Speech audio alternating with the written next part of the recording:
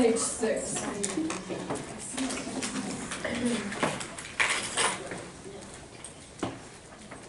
Okay, so we stop with an insulin correction factor to correct for highs that are not going to be covered by the bolus that's going to cover dose that's going to cover the food. Okay, so making adjustments in insulin dose once therapy is initiated. So here is where if you're going to adjust, you usually are going to try to adjust just one component at a time and make small adjustments in that. So you wouldn't change usually the bolus and a basal dose at the same time. Because if you change the basal dose, you will lower everything. If you change a bolus dose, the blood sugar after that downstream will be lower. So it's better to change one aspect of it at a time. And then making those small adjustments. So for type 1s, make small adjustments, about 10%. Insulin timing. So we talked about yesterday when you, the rapid acting are about 15 minutes before a meal. You can manipulate that, or you can teach patients to manipulate that based on what their blood sugar is. If their blood sugar is just a little bit higher than what they want before a meal, and their target is what? What's the target preprandial blood sugar? 80 to 130. Okay. If it's a little bit high, then what they can do is take that bolus insulin and wait maybe 5 more minutes. So they can wait longer, let that insulin bring their blood sugar down, and then eat. So they can manipulate that. If their blood sugar is normal, let's say it's 80 before they are ready to eat, they could wait and take the insulin right about the time they eat. Because if they take it at all and wait very long, it's going to drive it too low. Okay, so you can manipulate that time interval to your advantage, or they can manipulate it to their advantage. Meal size or carbohydrate content. So to get blood glucose value before a meal to target range, the patient can use food to help manage control. So let's say they're coming into lunch, their blood sugar is a little bit higher than usual. They can lower the carb amount of their usual lunch, take their usual insulin, and let that bring it on down. So what I want you to take away from that is that you can manipulate different parts, timing, food content, as well as insulin, in order to adjust a blood sugar. Sometimes people will use exercise. If their blood sugar is a little bit high before supper, go for a 20-minute walk, and that will lower blood sugar. Okay, so there's multiple ways to do this.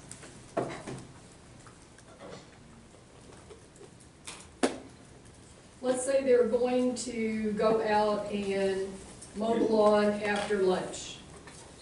And they know that that will drive their blood sugar down. So they can what we would prefer they do is take less insulin. But they could eat more carbs, take the same amount of insulin, and then that exercise will drive them on down.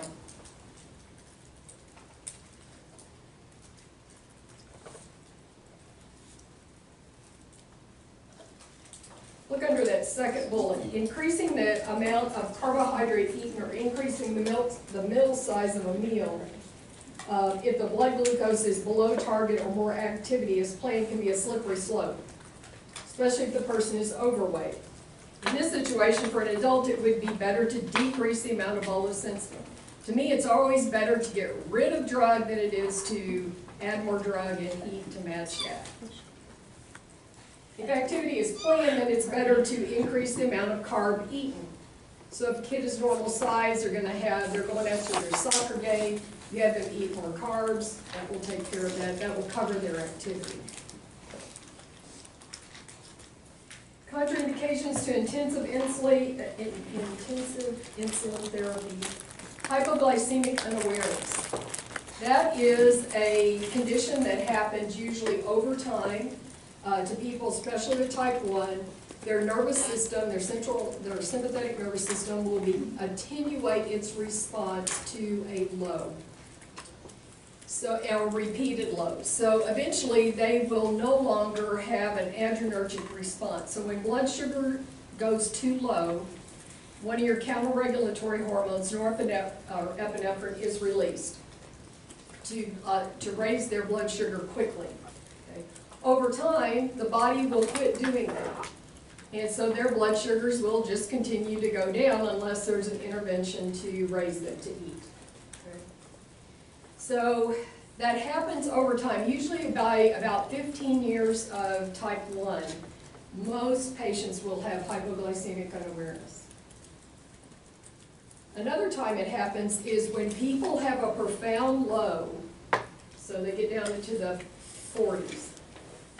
They have a sluggish response for a period of time to any other low.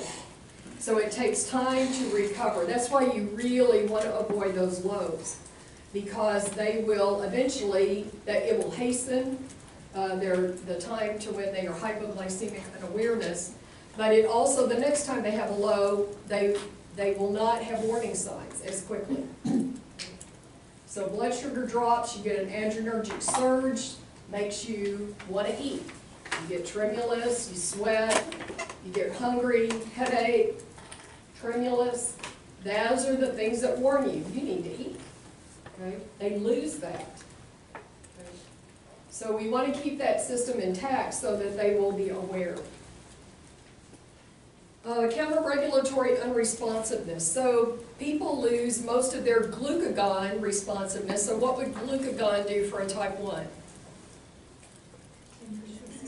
It increases glucose output by the liver. So if they lose that, then they have lost the ability to respond to a low normally after about 5 years. And then that catecholamine responsiveness to hypoglycemia after about 15 years.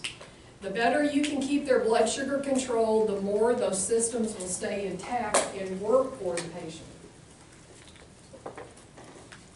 Okay.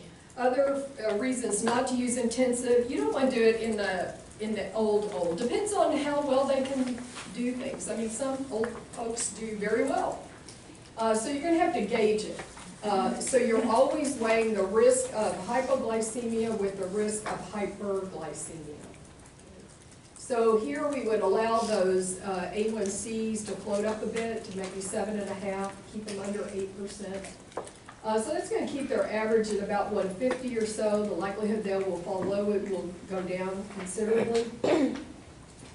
Those that are debilitated, short life expectancy, malignancy, especially if we're asking them to eat more, in that situation, you would allow their blood sugars to float up a little bit. Okay, questions over that? On the PDF that was for the ADA stance on physical activity, I thought it said that exercise increased blood glucose. Is that for type 2s? Or It can if you're insulin deficient. So usually that occurs once you get over about 250. Okay.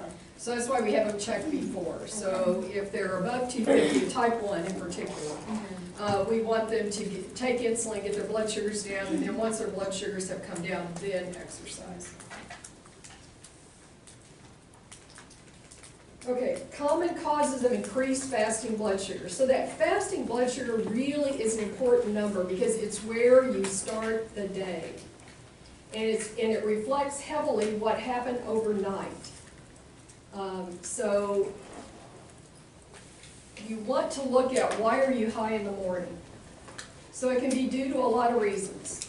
The most common reason I found for most people is what did you eat the night before? So they went to bed, they ate a lot or something. So finding that out, what are you snacking on?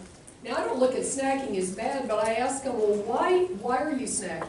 Do you feel low? Are you extremely hungry? It may tell me that I'm giving them too much insulin at supper. So I want to know the reasons for snacking. If it's habit, it's entertainment eating.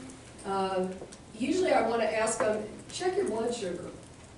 Check your blood sugar before you eat, before going to bed. And let's find out what it is. Maybe the carb content is too high. Some people will eat because they're worried about getting low overnight. They've had lows before and they have been frightful. So, okay, that's something else to look at, and that we can manipulate their insulin so that that doesn't happen. Or we can have them eat an appropriate mix of proteins and carbohydrates in order to keep them higher overnight so they don't have a low. So snacking is one thing. One is that maybe their insulin is wearing off. So if they take a basal in the morning, then if that insulin does not last 24 hours, then it will attenuate, it will wane, and so their sugars will start to rise. One of the things that, if you look on the next page, is called the dawn phenomenon, and everybody has this.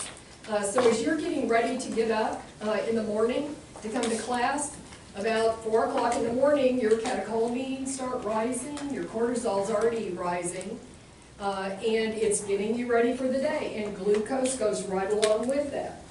In you all, your insulin keeps track with that, so you don't get too high. But people who are insulin deficient, their blood sugar in the morning will be high because of that dawn phenomenon. Those counter-regulatory hormones have caused a release of glucose, and so when they get up in the morning, it's higher than normal. Usually I've seen this more in type 2s. What you'll see is that the only time their sugars are high are first thing in the morning. And then throughout the day, they go kind of normal. And then overnight, when they're putting lots of glucose into their system, there's not enough insulin there to cover it, so they wake up in the morning with high fastings. So when I'm talking about high fastings, I'm talking in type 2s with that dawn phenomenon. You'll usually see it between 120 and 190, something like that. So not huge. But in type 2, it might be even more pronounced. Especially if so look at that basal dose. That's why a lot of times what I would like to do is move, for people who can do it and be consistent, is move that basal to noon. That way it didn't run out at night. It would come back around, and if it was going to run out, it's going to run out early in the middle of the day, mid-morning. And I'm already using other drugs to cover that part of the day. Skipping a dose of insulin, pretty common. Did you take your dose of insulin? What did you eat? And then did you take your insulin? Those would be the first two things I would ask. And it's consistent. So here's a time where I found that people would miss their dose of insulin at night. Older people falling asleep. So they sit down at 6 o'clock at night, they start watching TV, and they fall asleep. They wake up at 10 and they think, oh, it's too late to take my insulin, I'm going to bed. So that's where I start adjusting. Okay, then us setting your blood, to take your insulin at 8 o'clock at night is not going to work if you're going to sleep through it. So we'll move it to the morning time, okay? Or we'll move it to noontime. So that would be, or in chaotic home life, you know, you got 3 or 4 kids and they're all in different things and you just can't remember and you keep missing it. So work with them on a consistent time. I always ask them, when's the best time to do this? We talked about dawn phenomenon. Another phenomenon is called the Smogy effect. Some people don't believe it. It is truly a phenomenon, but you will see this happen, whatever you want to call it. What will happen is that they will get a hyperreactive hyperglycemia to a low in the middle of the night. So what will happen is their blood sugars will dip and their counter-regulatory hormones will kick in, and so their blood sugars will go up. So usually a tip-off to this is a couple of things. One is their blood sugar before they go to bed and their blood sugar when they get up are very different.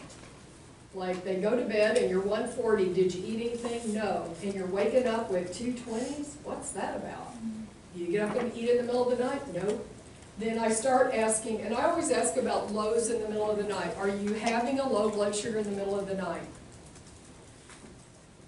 So lows at night often manifest themselves different than lows during the day.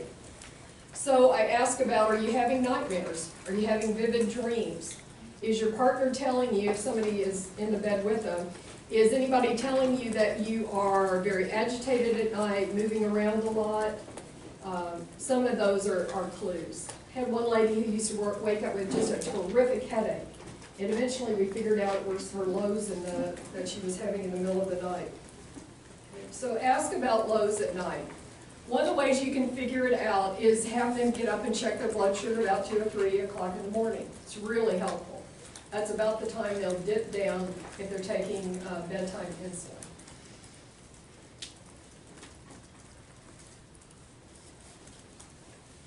So those 5 things are pretty common.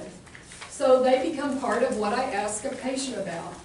What did you eat the night before? Did you take your insulin? When do you take your insulin?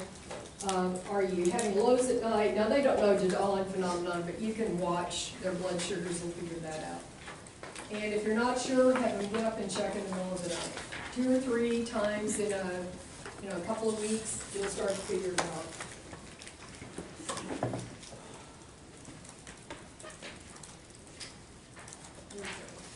Any questions about those?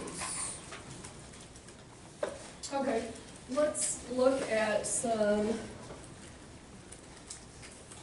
readings that a patient would bring in.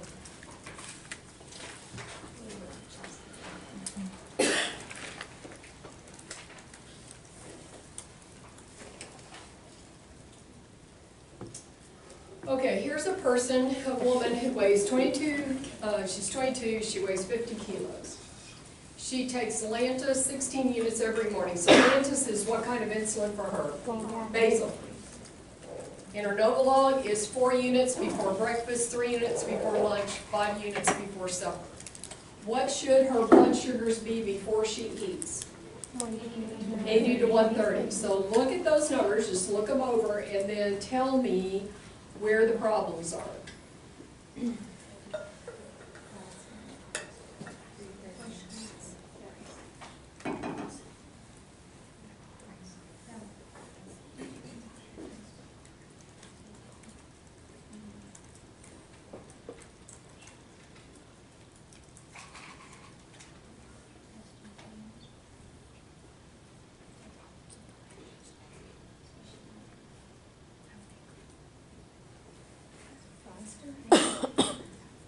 Okay, so what do you see?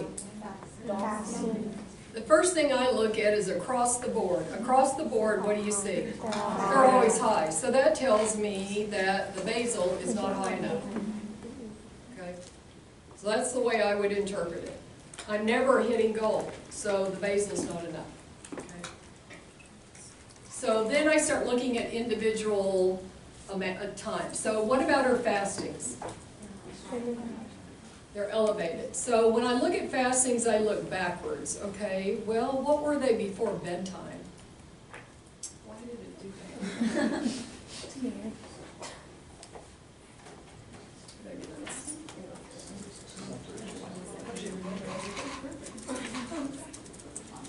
okay. So before she goes to bed, what are her blood sugars? They're high, okay? So if her bedtimes are high, then I probably didn't cover her supper very well. Or she snacked. So I want to know, did you eat? But look at her 3 a.m.s versus her getting up in the morning. What are those like? They're the same. They're the same. So she's not having lows at night. So she's 147 at 3 a.m. and she wakes up at 159. It's essentially the same. 180 and she wakes up at 182, essentially the same. Okay. So her bedtimes are elevated, so I want to know, are you snacking in between supper and bedtime? Is there food in there that I'm not accounting for? And your pre-supper, so look at pre-supper to bedtime. 200 to 145, 170 to 150, 144 to 226, 198 to 140. What does that mean? Huh? Sometimes they go up, sometimes they go down. So what did I tell you that's mostly likely due to? Could be snacking. It's variable carb intake at a meal. Let's say snacking, we'll just take that out for now, okay?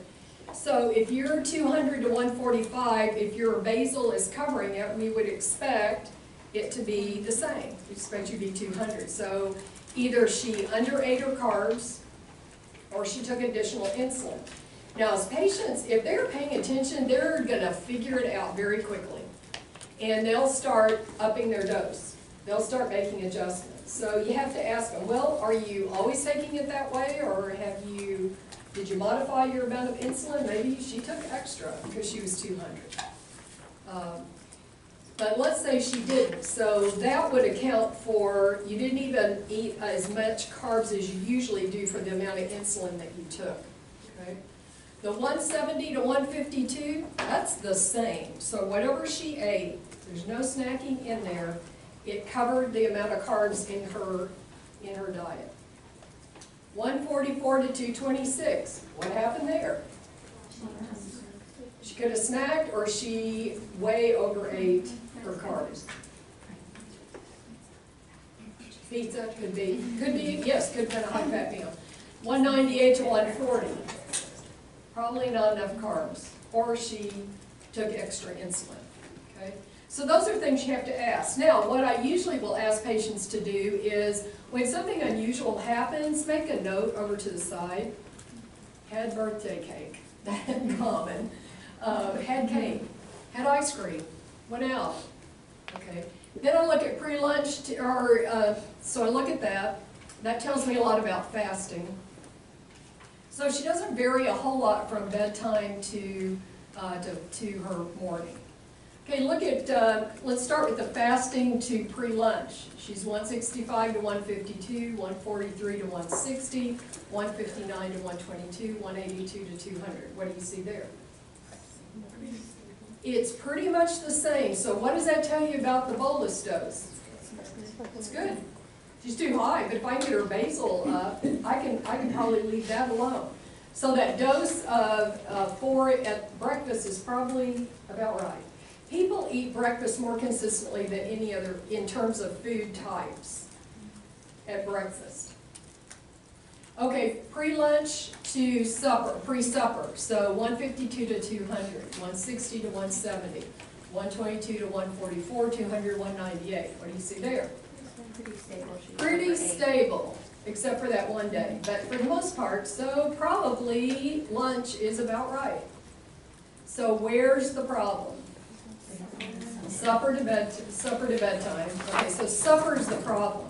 So if I was going to target the bolus, I would target that. But, so I got to decide. I told you to pick one or the other. Since it's across the board, personally, I would do the basal first. Okay? And what did I tell you? What's her total daily dose?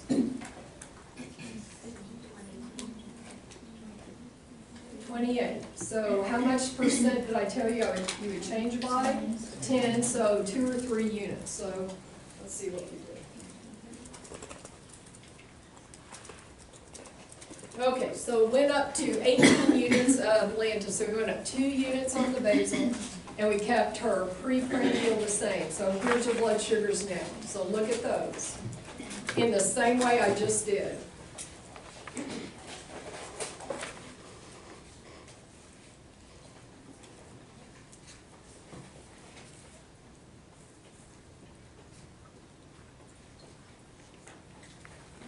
Okay, so what do you see across the board?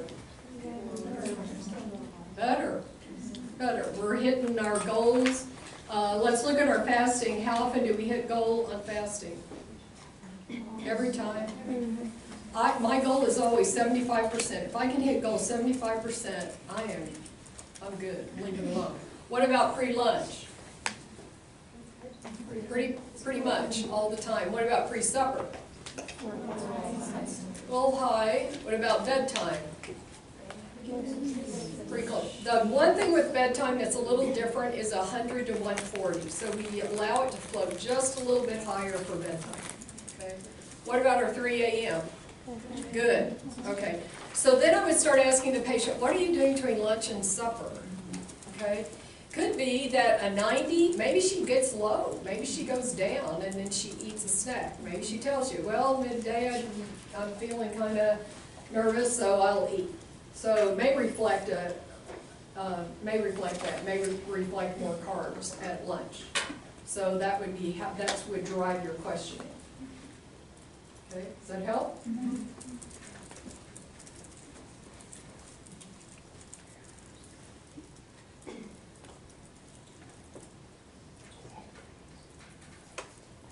Okay, so here we adjusted her lunch to 4 units, so we went up. So we found out we weren't covering it well enough. So now we've got basil and we've got, what about our pre-suppers? How'd we do? Good, okay. The next thing I do, anytime I start making adjustments, every once in a while I'll just check myself. So she's on 18 units is basil. How much bolus is she on? 13.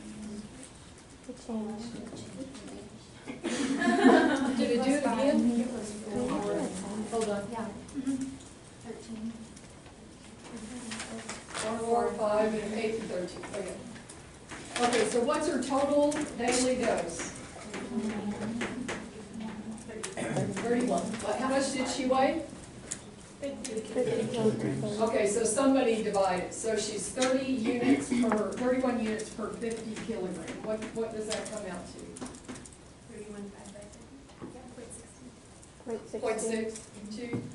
What'd you say, 0.6? 0.62. What did I tell you they usually need? What's their usual dose? 0.5 to 1 unit per kilo. Okay, so I always check that. Where am I in there? Then the other thing I do is I check what percent is her basil now. It's 58. 58 and 42. When I start doing a lot of changes, or a patient has done a lot of changes, I always go back and eventually will check to see if I gotten out of whack. Especially with type 2, sometimes we get too out of whack with their basil, or they're giving it too much and not enough bolus. So my total daily dose is within the range expected for a type 1. My basal and bolus is within that 50 to 70%, 30 to 50%. Okay? And it's showing up. The other thing that would tell me would be your A1C. Because we just done pre. The goals are established for pre-prandial. So you'll hear a lot of people, you're going to see practitioners out there always wanting them to check their postprandials. I always work towards getting pre-prandials done first, accomplish those first. Because that's where your goals are set, that's where the evidence is. So I get those in range first. Then I look at the A1C. Let's say with her numbers, as good as they look, they came back, and probably with this it wouldn't, but let's say it came back 7.8%.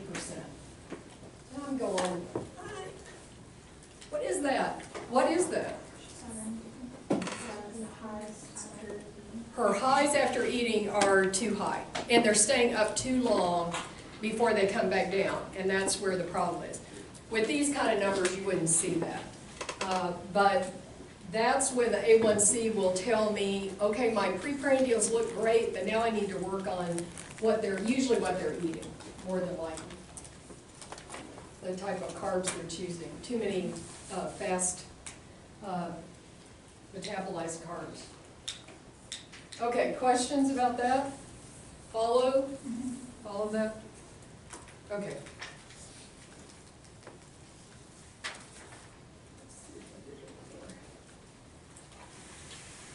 Okay. Let's talk about lows.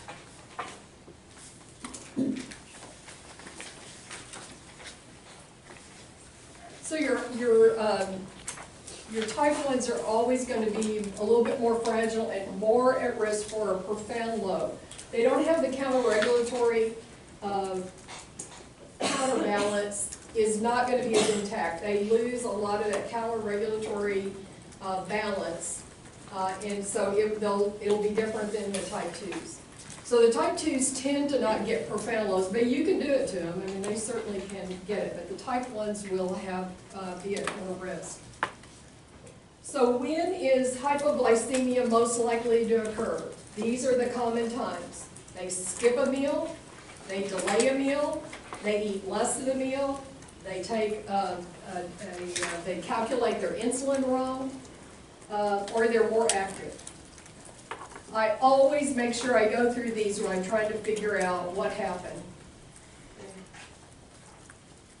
Delaying a meal comes up more often. Skipping a meal, a lot of them know not if they're going to skip a meal. If they're on intensive insulin, that's usually not going to be a problem because they'll just wait and take their preprandial when they eat. Who could get into trouble with this in skipping a meal would be those on a split mix. You took insulin in the morning, you ate breakfast, but when you got to lunch, you couldn't get to lunch, or forgot your lunch, or couldn't get any food.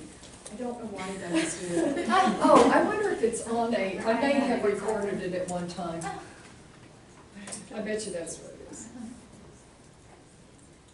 Okay, so it'll probably keep doing it. So that would be one. Delays, I find people getting them to always, with any of your diabetics on an insulin-lowering drug, always make sure they're carrying a sugar source with them. I usually tell them not only to carry it on you, but stash it in places where you are likely to be. Men are notorious for not carrying sugar with them. So I tell them, okay, put it in your car, put it in your shop. Wherever you are a lot, have sugar sources there. Having your wife carry your sugar source is not going to help you. Okay, so on you. And we'll talk about what would be good things to do. So here's a common thing that I have seen happen multiple times. They are on their way home and traffic delays them. They're usually ready to eat at 6 o'clock and they're delayed.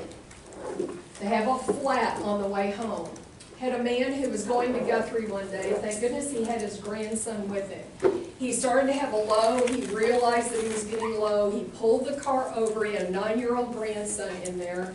And the grandson got out of the car and flagged down a highway patrol. So that ended well. But constant is what I'll hear out of a patient. Well, I couldn't get home in time. I underestimated the traffic. I underestimated how long it would take me to get home. There was a wreck. I had a flat tire. And then they don't have any sugar source with them. So really important that they always carry something with them. Okay? So delay is a common thing. The other would be increase in activity. Sometimes it's things that catch them unaware, or it's things that they do on a periodic basis. Here's an example. Had a guy who saw the VA, and he'd bring in his blood sugar. He was a skinny type 2. And I would notice every Thursday his blood sugar was low. I said, what are you doing on Thursday? He goes, this is the day my wife drags me to the mall. So it was the walking around. It was the increased exercise. I can't tell you how many times I hear it out of, why are you low this day? Why are you getting low at the end of the week? So today I go to Walmart and do my grocery shopping. Okay, so there is that added activity. You cannot underestimate how powerful activity can be on the blood sugar. Okay? I would love to talk to Walmart and find out how many times you have hypoglycemic crisis in your, because I hear it out of patients all the time. I went to Walmart and none of the motorized carts were there, so I had to walk around. I swear to you, it's like I got there, the motorized carts weren't there, I had to get a cart and I walked around, and by the time I walked around, for an hour, I had a load. Another big one in the summer is mowing the grass. Okay? So I always talk to them, the day you're going to do that, then let's talk about what you usually do. Do it after lunch, do it first thing in the morning, okay? Then eat extra or take less insulin. Easy. So if you're going to go to the grocery store, let's time it around maybe a meal. You've eaten, so then you go. Don't get up in the morning, take your insulin, then go walk. I used to have a guy who drove a truck all over the state, produce truck, and he would get up and take his insulin and then get on the road before he would eat. He goes, well, I just eat on the way. I'm like, God!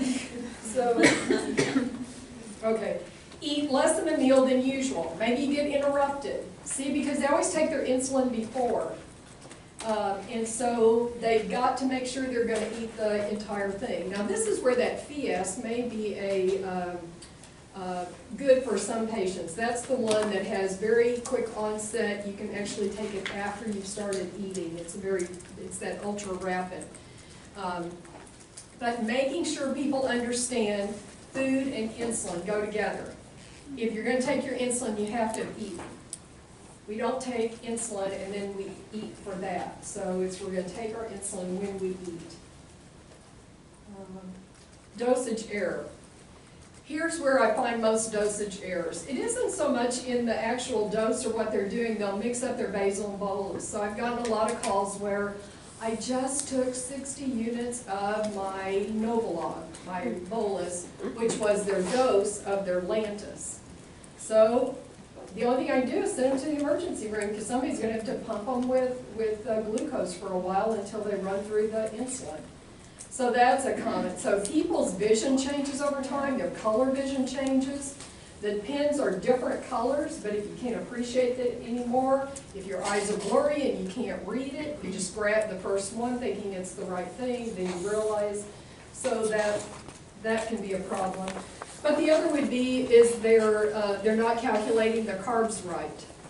So they underestimate or they overestimate the carbs. They take their insulin, but there wasn't enough carbs there to cover.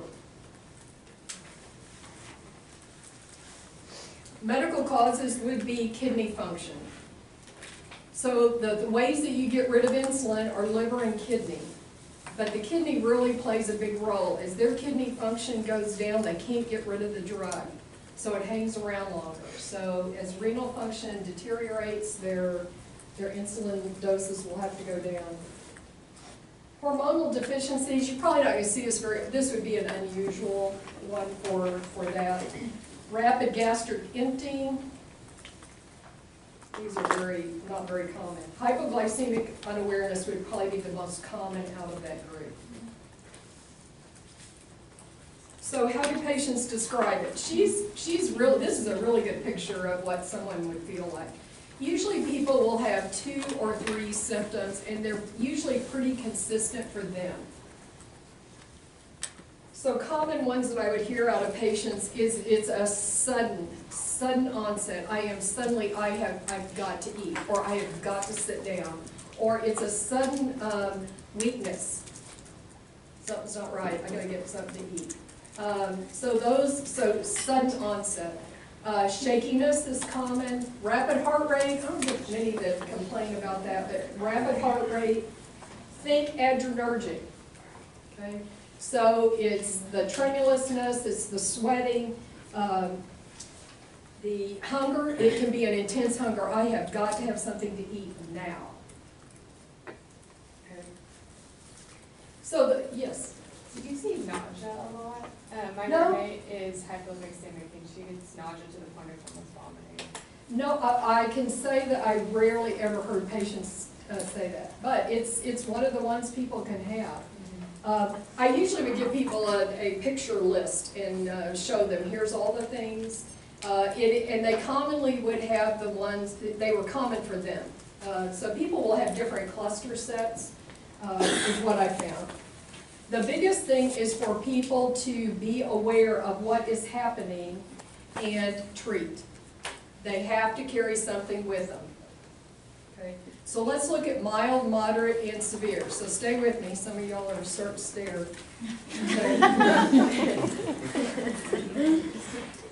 So blood sugars will, as they fall, symptoms will increase. So most people in the 60s don't tend to get symptomatic, but in the 50s they will.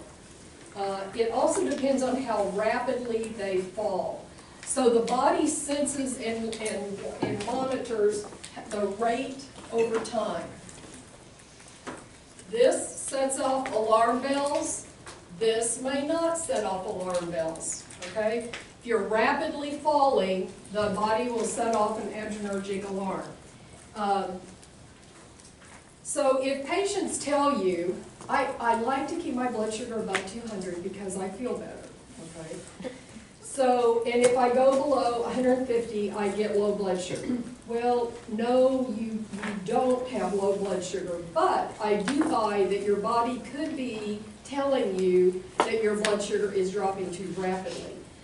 That is a big fight with a lot of people who've run 300s and 400s, and now you've got them down to, my body isn't used to 150. Well, okay, well, we've got to get it used to 150 because you can't live at 400. So mostly I'll tell them, yes, I believe your body is telling you that it's dropping, but you are not in danger at 150 at all. You're not in danger at 90 unless you continue to fall and don't treat it. So I do talk to people about that, and I do validate, yes, you are feeling those symptoms, but the danger you're in is not real. Or it's, not real is not the right word. Your body is adjusting to a new normal. Okay, so if they're below 70, they should treat. If we can get people to check their blood sugar when they're having those symptoms, that would be great.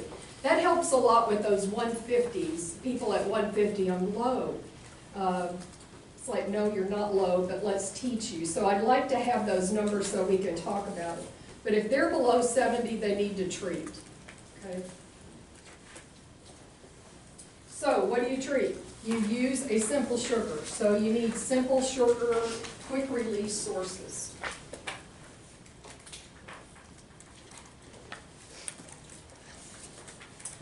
This is the rule of 15. I want you to know this. People will talk to you about this.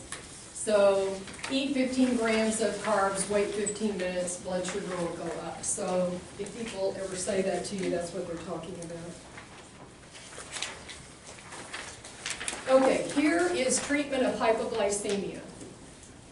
I love the lifesavers. I love it at Halloween where you can get those little packs of 5 and 6. Perfect dose. 5 or 6 lifesavers. Jelly beans are another good one to do. I usually tell people if you're going to use Jelly Bellies, how many to use. I think there's about 35 or 40 Jelly Bellies is 140 calories. So they need about half that, maybe 15 to 20. Milk has enough sugar in it. Orange juice, peppermint candies, real soda, sugar cubes. I love cocktail sugar cubes. They're cheap. You can get 200 for less than $1. Most people don't tend to snack on them, so they don't tend to be tempting.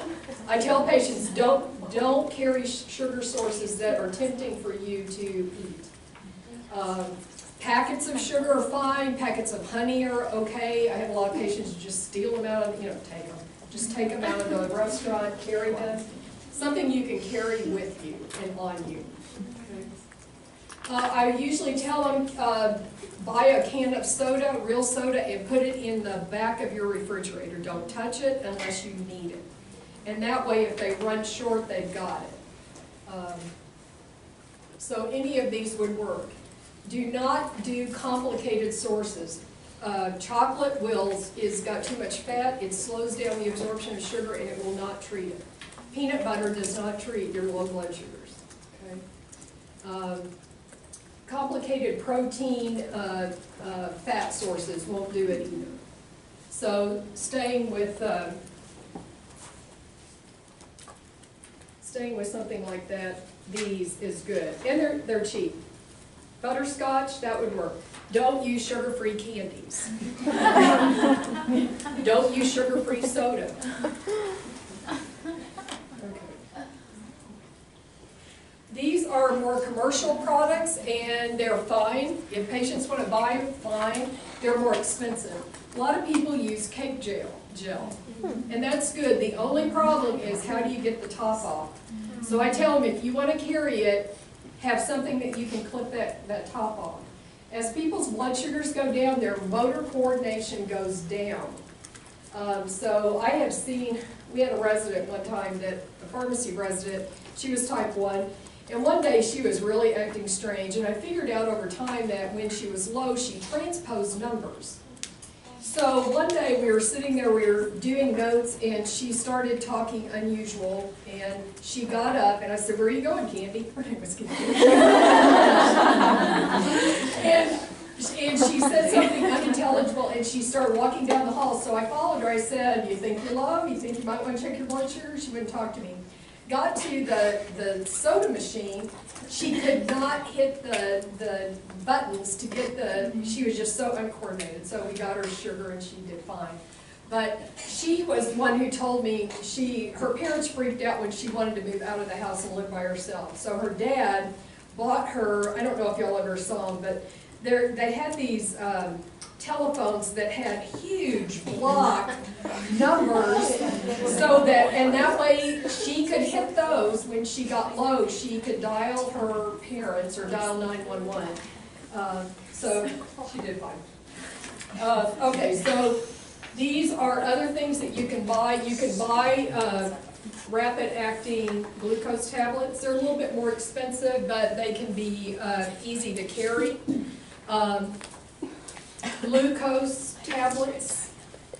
Now the type 1s I've had don't like that. Told me they don't like those as much because when they get low, they have a hard time getting them out of the foil.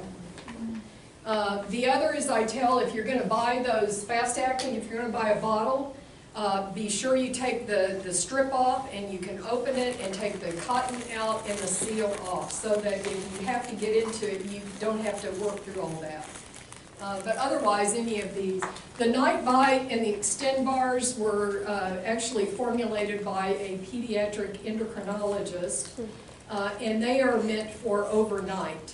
So she devised these for pediatric patients to eat and sustain their blood sugar overnight so they didn't have lows. So those might be helpful for some patients. Okay. So let's look at moderate hypoglycemia. This is where they not only will have adrenergic, if they still have those responses, but they'll also have neuroglycopenic. So this is like the Steel Magnolia scene with Julia Roberts, okay? Sometimes patients don't have any symptoms until they get to this point. These are usually when their blood sugars are in the 40s. Sometimes they will not recognize it, but their family will. They often can have a great change in disposition. They can become very belligerent, very hard to work with, irritable, foul mouth. I mean, they become very resistant. They also can become very, they look drunk. Their gait gets off, their speech is slurred. I've had more than one patient thrown in jail because of this. I have one picked up on the street for public intoxication, thrown in jail. There was a guy who died last year in one of the local, not here, but in one of the smaller towns, diabetic, put in jail, didn't listen to him, didn't get him his insulin, he died. Died in jail, yes. That was a big thing, maybe 2 years, in the last year or two. So this one, patients usually are not capable of sometimes they're not capable of self-treatment. So they may need help in getting, and they usually will need more than one. So for mild hypoglycemia, 10 to 15 grams of carbohydrate is usually enough. It'll raise their blood sugar within 10 minutes. For moderate, they usually will need a couple of doses. So you give them 10 to 15 grams, wait, see how they do. Their blood sugar will come up, but they may need a second dose. Okay. So usually we'd like to get their blood sugar up to about 100 or so. If they were close to a time when they usually would eat, we want them to go ahead and eat. If they've had moderate hypoglycemia, it's probably a good idea for them to have a sandwich and a glass of milk. Something that, because they sometimes will dip down again. Severe hypoglycemia would be unresponsiveness. So these people would require either IV. We had this happen when I was a resident. A girl across the hall from us that was type 1 She had a severe hypoglycemia, and man, her roommate got her down on the ground. We called for the people to come, we were residents, but we were housed in the old part of the hospital that they were going to condemn. This is where they put the residents. We're on the 6th floor, and as you'd walk down the hall, there was little bats that hung. So we had these little bats hanging. It was a crazy place to be. Anyway, she fell out. We went and got help, but her roommate was really good. She carried at that time a package that was called Monogel. Monogel was just a sugar gel. She laid her down on the floor and rubbed that stuff in her cheek. And eventually she came to before the help arrived, but I thought that was ingenious.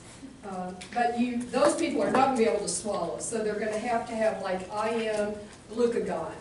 So that's why we teach patients or parents or family members to give glucagon, or we need to get them to help. So those folks will need a great assistance. So going back to glucagon.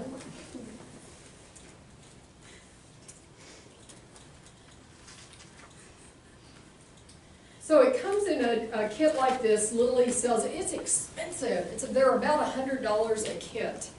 And they come, you see it, they come in a lyophilized powder right here. And they've got a diluent. So this is all set up. You can see right here, they shoot the diluent into the vial, they withdraw it, and then we teach them how to give an IM injection, usually just in the thigh. And this will buy you time. You have to get them to help, but it will buy you sometimes enough glucose to get them to an emergency room, or until emergency people can show up with IV dextrose. You have to write a prescription for this. Usually insurance will cover it, but you have to write a prescription. The only thing is that patients hate it, because if they're doing pretty well, they will spend $100 on this sometimes, and then it expires. So sometimes it's hard to get people to keep them around. But always, in people who are really high risk, they should keep that. We talked about the 15-15 rule. Let's see.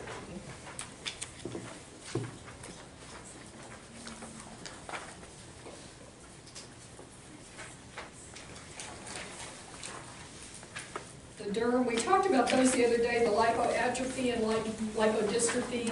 The way we get around those is we tell the patient to do what? Rotate sites. Right. You can see systemic allergies. You can see local allergies are not uncommon. And this usually happens when a person starts a new insulin. So see that kind of just local, it'll usually be right around where they inject themselves. It'll be itchy red. Usually it'll last an hour or so around the time of injection, then it'll go away. Usually by the time they get through that first vial, it's gone. So they can treat it with antihistamines and put antihistamine cream on it, and usually they will be fine. There are people who have systemic allergies. They have full-blown hypersensitivity reactions. Those people we rapidly desensitize. There are protocols that you can rapidly desensitize someone to insulin in about 12 hours. That usually takes a specialist, usually somebody who's done it before. I have only seen 2 in all my years. So they're very uncommon, but they can happen. Usually it was more of a problem when we used animal source insulins. The analogs don't tend to evoke as much of an immune response. Okay, so this last page is about children. Some of the unique aspects of caring for children. You really, if you are, especially if you're out in the more rural areas, know where you can send children. So I would initially, in family medicine, I would maybe be the first person who saw them, but I always got them hooked up with OU, because that's where I was, with the children's, the pediatric endo group. They're fantastic. They were so set up for kids, and they're so much better at it than I could do. and they have a team of people. So find where the groups are in the state where you practice and get them into those as soon as you can. You may be the person to stabilize them. If you're gonna see kids and you think you might be in that kind of situation, find out from the group, what do you want? Like, I knew what the peds group wanted. I knew which antibodies they wanted drawn. I know what they usually started doing.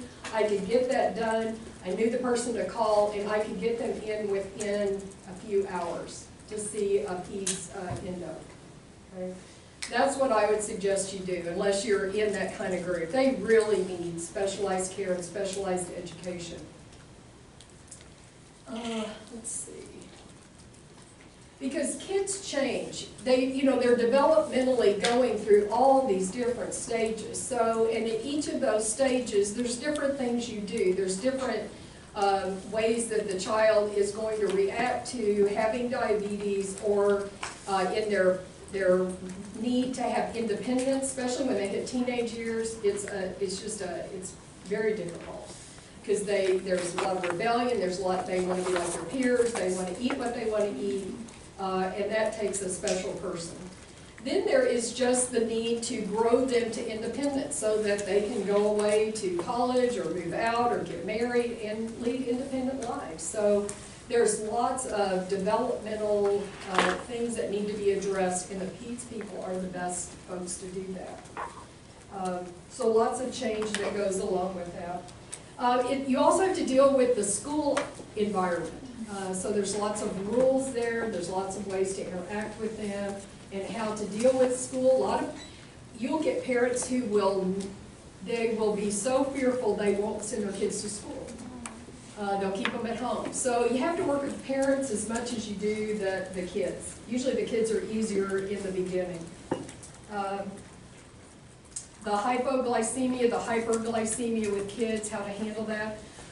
Just imagine if you have a toddler, if you've ever been around them and you're worried about, you gotta get food in them, and they get real resistant. I mean, they can control food. So you're giving them insulin and they're not gonna eat. Or if they're fussy, are you low or are you just being a 2-year-old? You know, that kind of thing. So it takes a lot of support. Okay, glycemic control. So for kids, they changed it several years ago. They used to have for every age group a different value. So now we've got one across the board, less than 7.5% is our goal. You'll notice that before meals it's 90 to 130, and bedtime is 90 to 150, because that's more the scary time, especially for parents. Where there's one autoimmune disease, there's usually another. So there's recommendations for 2 things that you should screen for. The number 1 is thyroid. Very, very common for type 1s to also develop thyroid disease. So it's recommended that soon after they're diagnosed with type 1, you screen them with the TSH and the thyroid antibodies. So the ones you use are the antithyroid peroxidase TPOs, the name, and antithyroglobulin antibodies. Know that one. That's important. Very, very common. The celiac is also common, but not as common as what we see with TSH. Some recommend screening right away. Some people wait until a failure to thrive shows up. So you can screen early. If they're negative on an early screen, you still watch them because they can develop it at a later time. So failure to thrive, failure to gain weight would be concerns that later on you would also do the screening for celiac disease.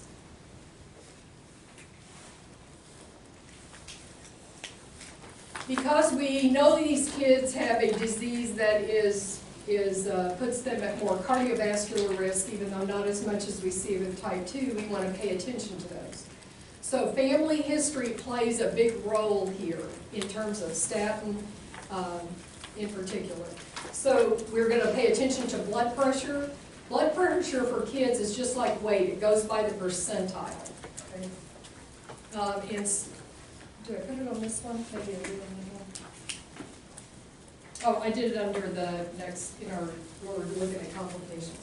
Okay, for screening for the lipids, actually, we're gonna do all this in our complications, so I'm just gonna wait, because I'm just gonna go left. Let me go to the very last paragraph. A major difficulty in the life of kids who have type 1 is having to transition to adult type 1 care. So most pediatric groups that take care of type 1s, they are very hands-on, they have good relationships. These kids may have seen the same group for 10, 15 years. And they've been with them through all the ups and downs. And then they have to go see an adult endo. And it's cold, it's sterile, it's like, where are your numbers? Okay, do this. So it's not the touchy-feely, and a lot of kids drop out at that point. So some of them drop out because they just don't like what they see. They drop out because they lose, if you're in the Medicaid system, you lose coverage. If you are 26, I guess now, you lose your insurance. So a lot of kids fall out for a number of years.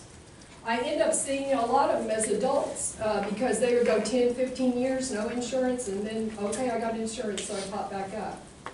So transition of care has become a big thing with kids in pediatric to adult endos. Some pediatric endos hold on to kids till they're 25, 28 years old. Those are the more rare.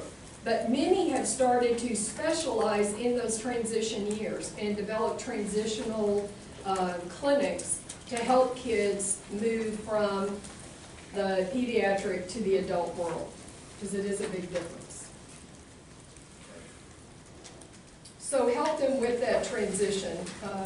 Or if you're on the receiving end, understand that from them, is that they've been used to a very different high-touch care.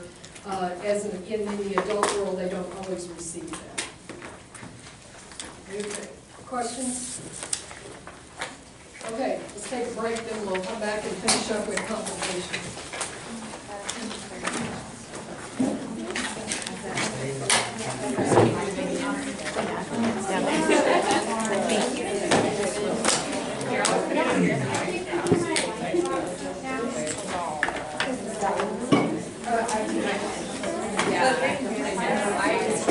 You have the potty? Go on. What do you think? Is this off? We wanted to